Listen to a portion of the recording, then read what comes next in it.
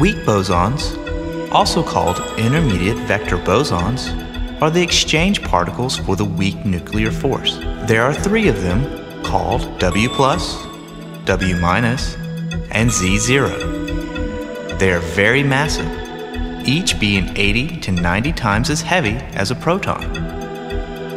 Because they are so heavy, the uncertainty principle allows them only an extremely short range when they act as force carriers.